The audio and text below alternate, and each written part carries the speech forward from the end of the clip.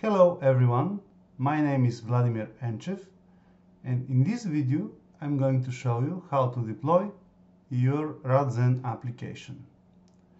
You already have a ready-to-use application and you need to deploy it to a server. You can do this from our deploy screens. Click Deploy button and explore the deploy options. The first one is Microsoft IIS. The second is FTP server, and the third one is zip file.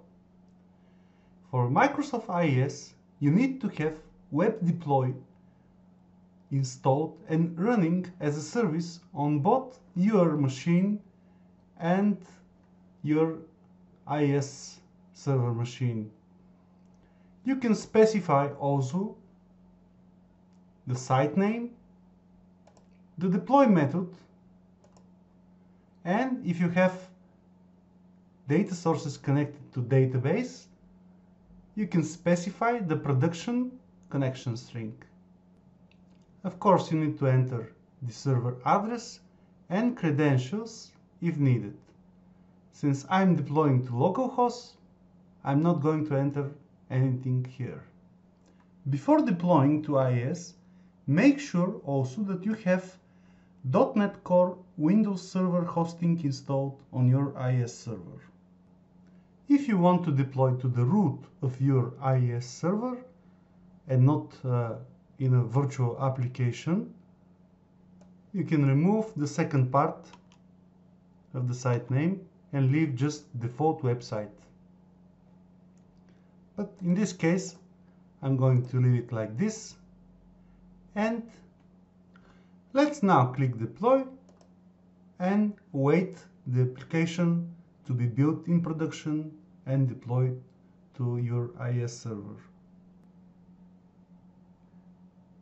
The deploy process just finished now, and Radzen will automatically open a browser window to browse the deployed application.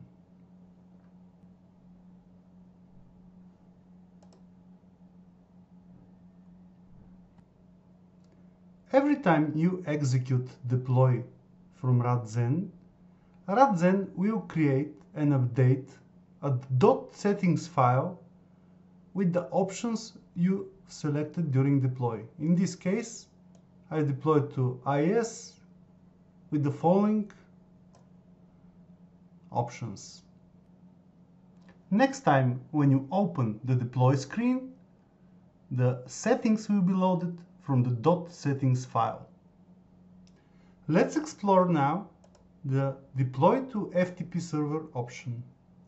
Again, you can specify the server address, username and password, and the connection string that will be used for production.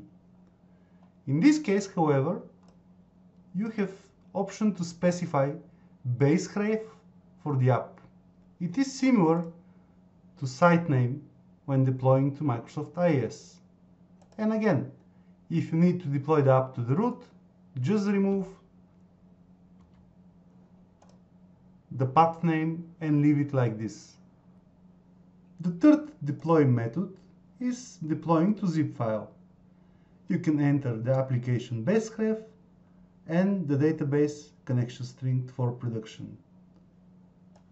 To deploy it to the root, just leave the base href like this. Let's now deploy to a zip file and check the result.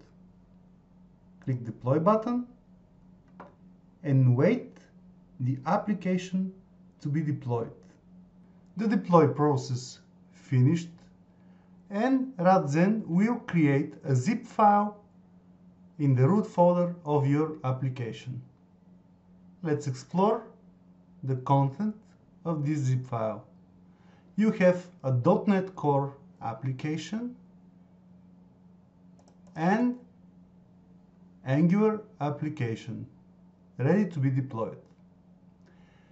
That's all for now. Thanks for watching.